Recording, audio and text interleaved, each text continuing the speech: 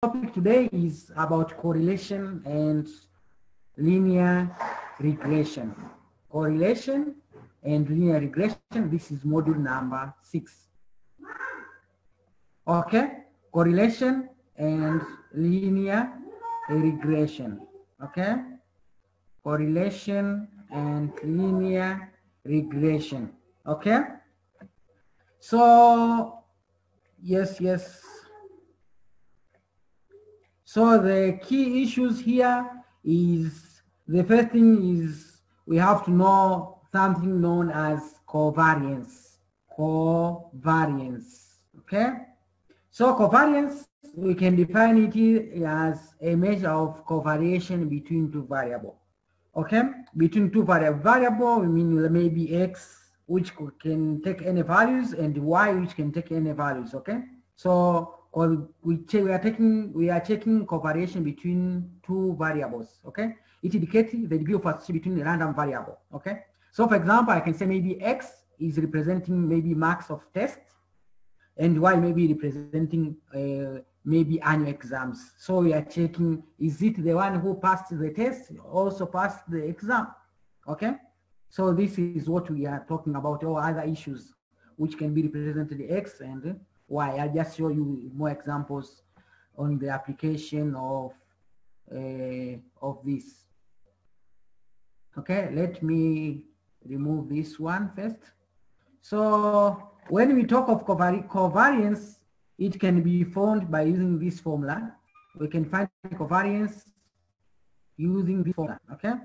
Using this formula. Covariance of xy. Cov xy means covariance, stand for covariance of variable x and y, okay? Is equal to sum of xy minus sum of x times sum of y divided by n, okay? This is the formula for covariance, okay?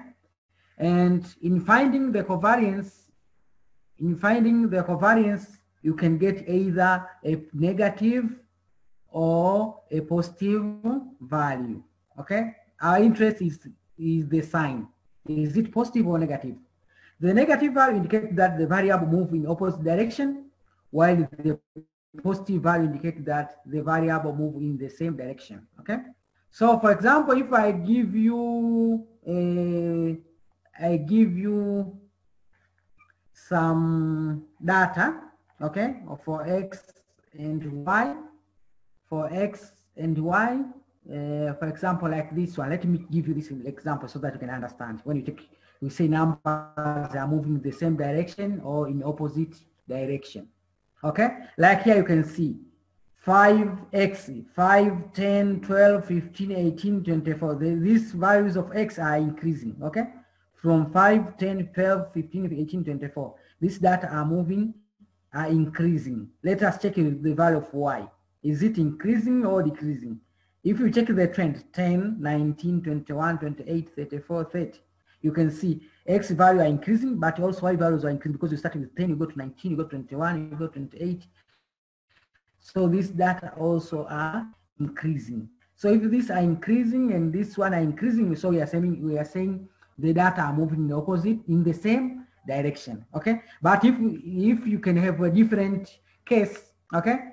This one, instead of starting here y, maybe starting with 30 and then 34 and then 28, 21, if they can just change this one, okay? Starting, instead of 10, starting with 30 here, okay? Starting with 30, and then you go to 34, okay, it's okay still, and then you go to 28 until you go to 10. So you can say the data are moving in the opposite direction, because one is increasing, another one is decreasing. So this is the idea of saying, if you get positive, means data are moving in the same, if you get positive, data are moving in the same direction, but when you get negative, data are moving in opposite direction, okay? So the importance of covariance is just to find either you get a positive or negative, so that you can conclude these data are in the same direction. Means if they're increasing, they're all increasing, x increasing and y increasing, or one is increasing and another is decreasing when you get a negative value. So covariance, when you use this formula, your interest is to find, is it positive answer I get or negative answer? When you get positive, you know that, oh, x is increasing and y decreasing, or x is decreasing and y also decreasing, means they are moving in the same direction. But when you get a negative value for covariance, it means what? The data are moving in the opposite direction. Either one is increasing and another one is decreasing. Okay, so that is what is the importance of covariance, and we'll see how to calculate it. Let me go straight to another concept which is so important here, is a correlation. Is correlation.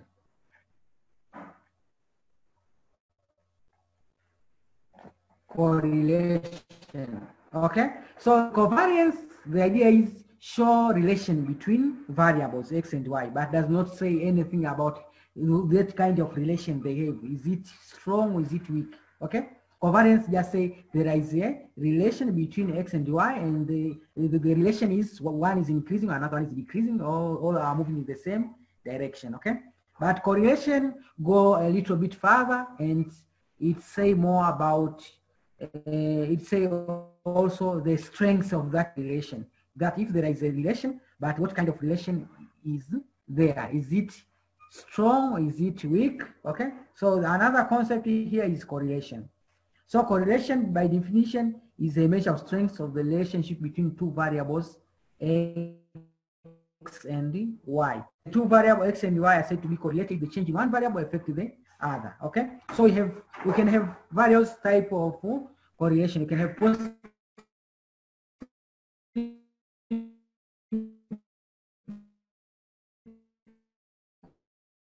correlation, positive or no correlation. Okay, and the simplest way of showing, okay, my internet connection is unstable, let me wait. Okay, so yes, the simplest way to represent a scatter diagram, yes, scatter diagram can be used to represent this correlation. Okay, you can easily see type of correlation using scatter diagram. Can you see scatter diagram? Scatter diagram, something like this one. Okay, like this. Okay, you have some data here represented with dot. Okay, represented with dot. And when you put a line moving in the same direction as the data you have, you can see maybe, for example, here you have a positive slope. If you know, you can remember those coordinates. Okay, when a line go this way, when a line go this way, like this of case A, it has a positive slope. So if it's a positive slope, we say it is positive. Okay, it has a positive correlation. Okay, but because we use line, so we call it linear. So positive linear correlation. Okay, case B, you can see it here. The data is denoted by these small dots. When we draw a line, it shows it go a negative slope. It has a negative slope. So when you have a negative slope, means you have a negative correlation, and negative, because this we use a line, so it's negative and linear correlation. Okay, let us go to part C, for example, another case of a relation, a correlation. Can you see it here? This one is still goes like a negative what? Slope, but we use a curve. So that is why we call it negative, but it's not linear, this one. Okay, this is a curve, is it? Case C. It is a curve, so we call it negative because we move like this one, like a negative slope. So it's negative, but it's non-linear correlation. Okay, let us go to part D. You can see it here. D, we have dotted. It does not go with either in a positive orientation or negative orientation. It's just a collection of dots. Okay, so there is no correlation here. So we say no relationship or no correlation. Okay, no correlation. So data of this nature have no relationship or no correlation. Okay, so let me go to how we can say that this correlation, as I've already said to you, that the importance of correlation is to say a little bit more about type of relation that two variable has. Okay, is it what kind of relation does it have? Is it strong? Is it weak? Is it what? Okay. So the formula, yes, let me erase this one.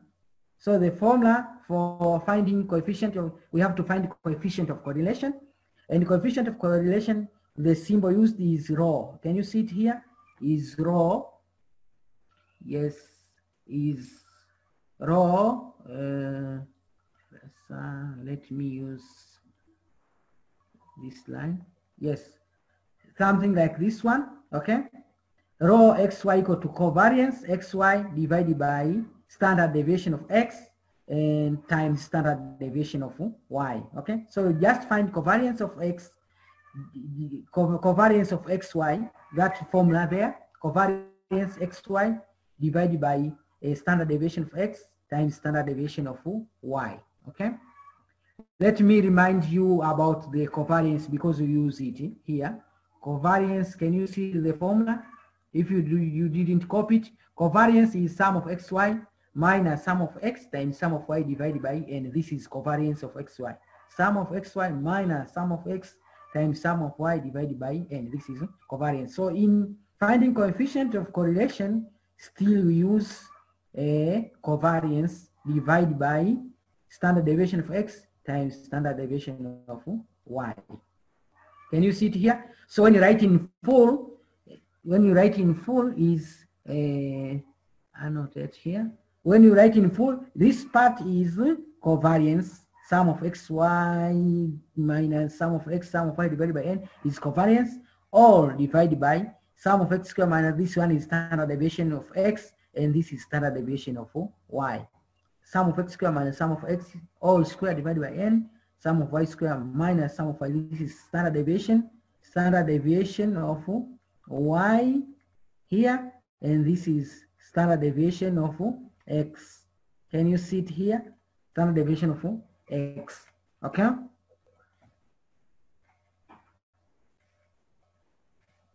I want to delete this one, so you can remove this one. It's okay. Okay. So you take rho xy is a symbol for a coefficient of correlation. So let us go straight to the question. Maybe we can increase our understanding of how to calculate coefficient of correlation between x and y. Okay. Let me give you this example. We have two values x and y, or two variable x and y. X represent anything. Okay. Maybe marks, maybe business issues, maybe whatever, maybe rain and production. Okay. But the idea is you have x, which represents something with values 5, 10, 12, 15, 18, 24, and you have y, which represents 10, 19, 21. Okay, can be anything. Okay, it has a lot of application, but for now, because of time, we cannot speak about it. So for x, we have x here just represented. Okay, annotate here. So 5, 10, 12, 15, 18, 24, and the sum of x is 84, okay? And y, you can see it here, 10, 19, 21, 28, 34, 30. When you find the sum of y is 142. Just remember the formula. That is why we are calculating this one. The formula says what? We need the sum of xy from this formula. Sum of xy, sum of x, sum of y, n number of pairs, x values, x square, is it? And sum of x all square, okay, and something like this one. So we need the sum of x square, we need sum of x, all of this one, as we use, you can see it here. So x, you have y, you have xy, product of x times y here, and then we get the sum of xy, which is 2244, okay? Then you have x square, we need x square. So 5 square is 25, 10 square is 100, 12 square is 144, 50 square to 25, 18 square, 24 square, 576, okay? But also need y square. 10 square, we get 100, 19 square, we get 361, and you get the sum of y square, okay? So let us go to the formula. Here. I just show you very quick because I know you know how to calculate this one, okay? So sum of xy minus sum of x times sum of y divided by n, all divided by sum of x square minus sum of x all square divided by n. Can you see it? There is a difference between sum of x square and sum of x then square. Sum of x square here, okay, and sum of x and then all square. There is a difference. Can you see it? Well, this one you just take the sum and then you square it. This one is x square and then you sum it. I think the idea is clear. Okay, as you can see it here, x square and then sum of x then square 84 square. Okay, so rho xy is equal to sum of xy. Can you see it here? Is 2244 here minus sum of x is what? 84. Sum of y is 144, 142 divided by n. N, what do we mean by n? How many pair of number we have? Is it here 1, 2, 3, 4, 5, 6? Okay, so we have 6 values of x and 6 values of y. That is why we say n is 6. So n is 6. Can you see it here? N is 6 and here. And then sum of x square. Sum of x square is 1394 minus 84, which is sum of, yes, sum of x, then square, 84 square, then divided by n divided by 6. And then you take sum of y square is here. When you find you are calculating standard deviation of y, is it? So it will be sum of y square minus sum of y all square divided by 6. The answer will get 0.8879, which is rho xy, which is, we call it what? A coefficient of correlation is 0.8879. So the comment here, there is high degree of positive correlation between x and y. We say the correlation is positive still because we get the positive answer, and is high degree, or we call it there is a strong relation or strong positive correlation between x and y. Let me explain a little bit about the strength. Okay, the strength idea is why you say this one is strong. Okay, when you have maybe a number line like this one, and then this one is correlation varies from -1 to 1. Can you see it? From -1 up to 1 positive. Okay, we don't have more than one. Okay, so when you have 0 means no correlation. Okay, when you get positive 0.5, positive 0.5, we say is moderate. Okay, it's positive but it's moderate. Okay, 0.5, but above 0.5, maybe you get 0.6, 0.7, 0.8, 0.9, something like that. We say this is strong. Okay, I think you can understand. It is strong here. Okay, but below 0.5, it is weak. So when you get a correlation maybe 0.1, 0.2, 0.3, they are weak. You have a weak correlation. Okay, but in the same case, when I have maybe negative 0.5, okay, negative 0.5 is moderate, but above it maybe 0.6, negative 0.6, negative 0.7, all of this one are strong. Okay, so depending with the number. So is it strong but negative, you can say. That is, when you get negative, this one is the strongest, is it? And positive 1 is strongest and negative 1 is strongest. Okay, so 0 is weak, 0.5 moderate, 1 positive, 0 weak, negative 0.5 is moderate, negative 1 is strong. So you can have a strong negative correlation and strong positive correlation. I think the idea maybe is clear. If you get difficult, you can ask later. Okay, so let me go. That is why when you get 0.8, it is above 0.5, is it? It is above 0.5, so we can say it is strong. It is strong because it is above 0.5. okay? But it's positive because the answer I get is positive. Yes, yes. Okay. Let me go to another issue here, which is, this is an example which you can use yourself to check MTT. Create a scatter diagram, you have MTT results, so MTT can be X and AB could be Y. Use the scatter diagram for given data. So you just plot it, okay? Plot X and Y values using a dot, and then you can see, is it positive, is it negative, or no correlation, depending on the case, okay? And then calculate rho XY, calculate coefficient of correlation. So if you get a positive, you say this is positive correlation, but is it strong or weak?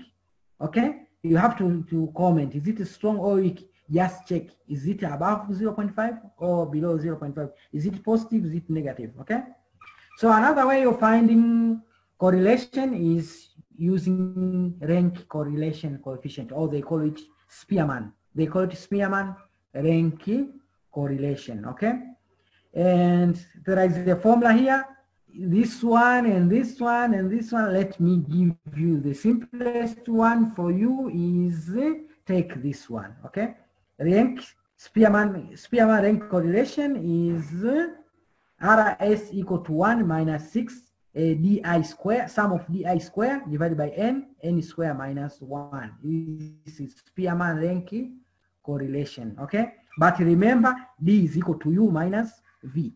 D is equal to U minus V.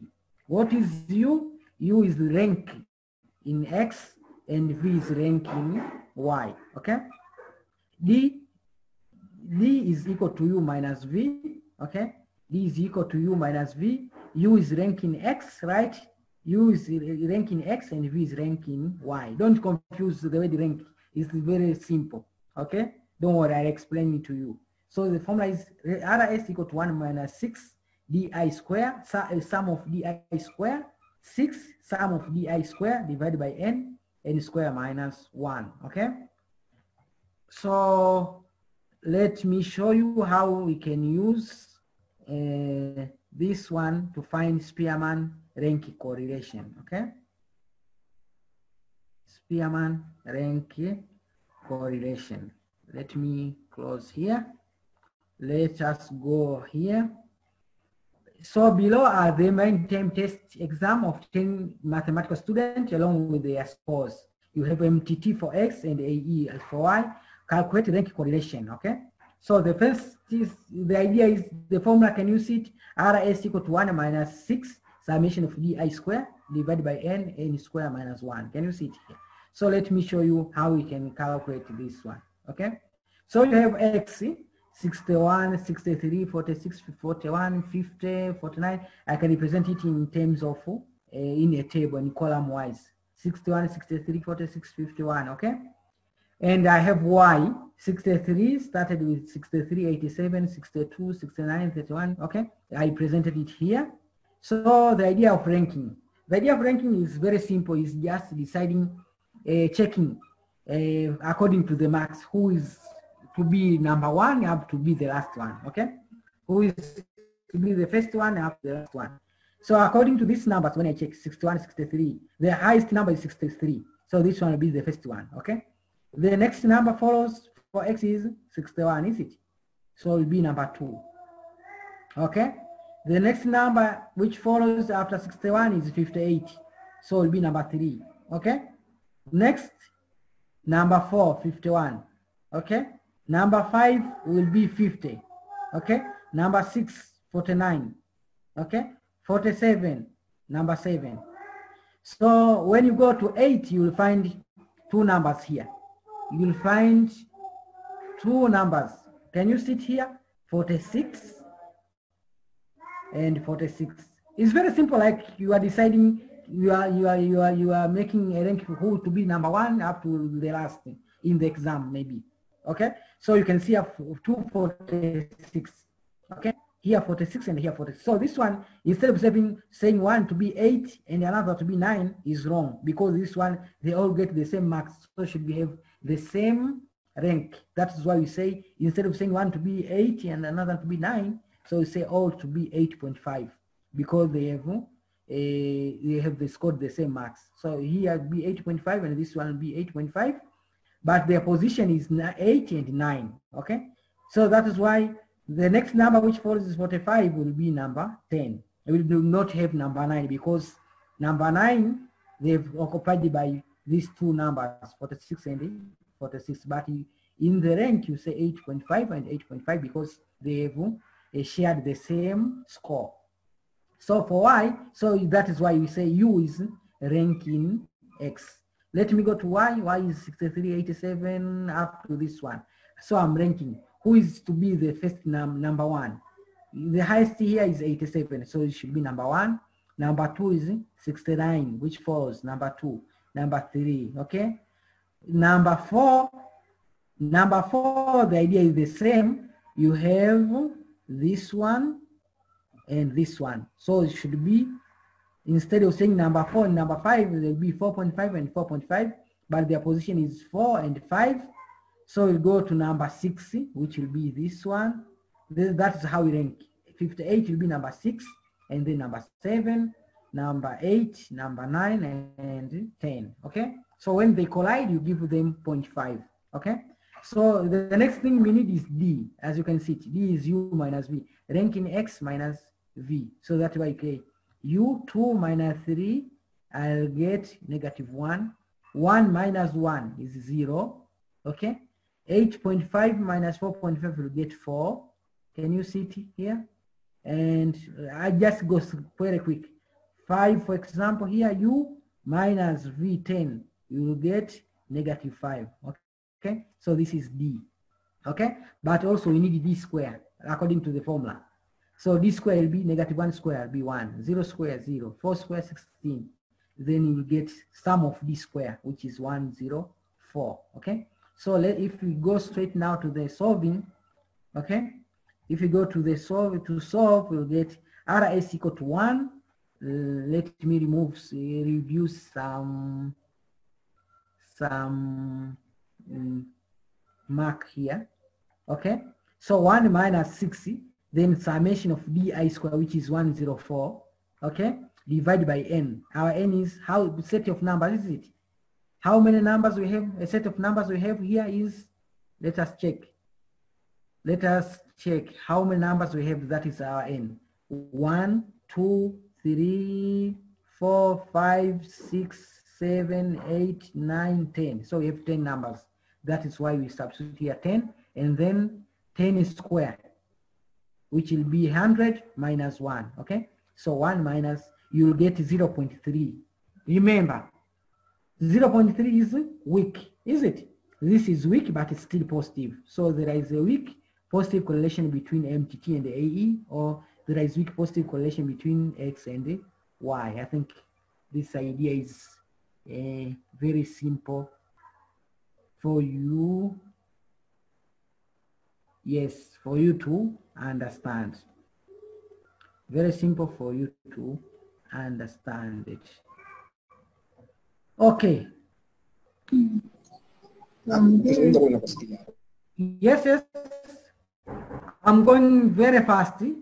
Let me go to another concept, the last one, okay, before I can hear from you, okay?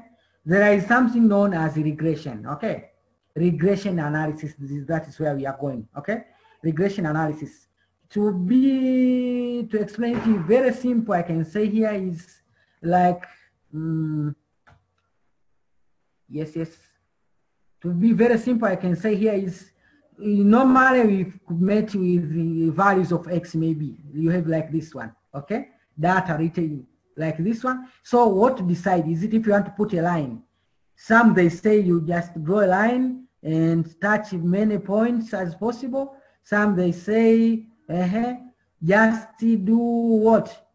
Just check the many points your line should draw in such a way that many points will enter in that line, okay? But sometimes the best way you use is least square estimate for regression line, or we call a regression analysis.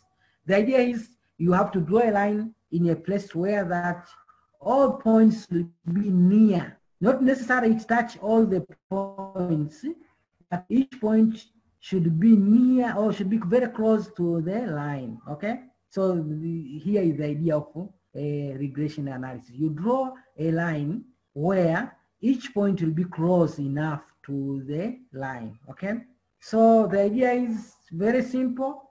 The idea is very simple, is using regression analysis is just to fit a line. Okay, so you can say just this is the equation of line, is it? Equation of line, y equal to b naught plus b1x, and b1, you have to know this formula. b1 is a sum of xy minus sum of y divided by n. If you can remember well, this is covariance, is it? Divided by sum of x square minus sum of x all square divided by n. This is simply what? Variance, is it? Is variance, okay? And b naught is, so the formula here is just write this one. Write this one, okay? Y equal to b naught plus b1x, and b1 is sum of xy minus this one. This is the base formula, also important formula, and this one, mean, okay?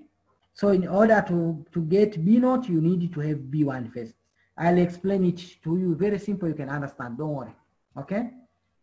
Don't worry, you'll understand this. But these are the formula which you need in just presenting your line, okay? Which best fit the data you have, okay? Let me go straight to the example so that you can understand. Let me remove this, some of these issues here. Annotate, yes. And then I remove some of this.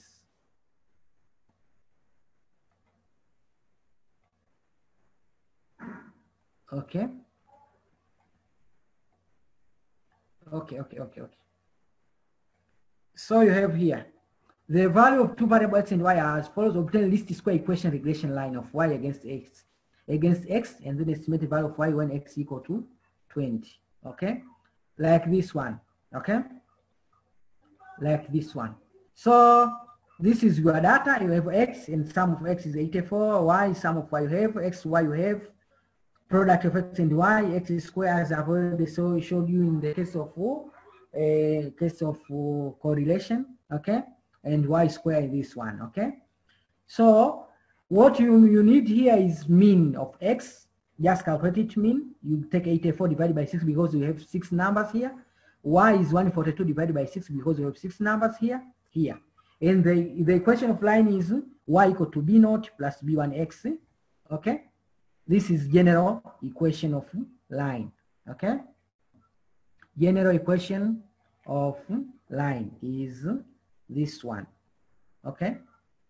And b1 is sum of xy, this one, divided by sum of x squared divided by x squared divided by n. You'll get it, if you calculate it here, you'll get it to be b1 to be 1.527. Can you see it here? This is b1. In order to get b naught, so that we can complete the equation of line, which is y equal to b naught plus b1x. So the idea of regression analysis is to find the equation of line, okay? The equation of line which best fit the data you have, okay? So b naught is mean of y minus b1, which you have calculated here, times mean of x. So as you can see here, mean of y is what? 23.67 minus b1 we have calculated here is 1.5270 minus mean of x is 14, okay? So you get 2.92. So now you have b naught, you have b1. The idea is to go to the equation of line, y equal to b naught plus b1x. Remember, y and x are variables, okay? So you go straight and fit. So y will be equal to y is equal to what? B naught first. B naught is, yes, B naught is 2.292 plus, okay, here, the formula is here. Y is equal to B naught, okay, which is 2.292, okay, minus, let's say minus B1x. B1 is what? Yes, B1 is B1 is 1.5270, okay, times x, okay? So plus 1.5207x, okay? Oh, there is a mistake, I think, here. We got B1, the idea is should be negative, right? Is it? The 2.292 plus should be negative because the formula says what? Let us check the formula. Mean of y, okay, y equal to b naught, okay, plus b1x, okay? Y is equal to b naught plus b1x. It's okay. I'm sorry, I get confused. So y is equal to b naught plus b1x. B naught is 2.292 plus times plus b1 is what? This is mean to find b naught, but the formula, general formula, okay? Y, sorry, I noted.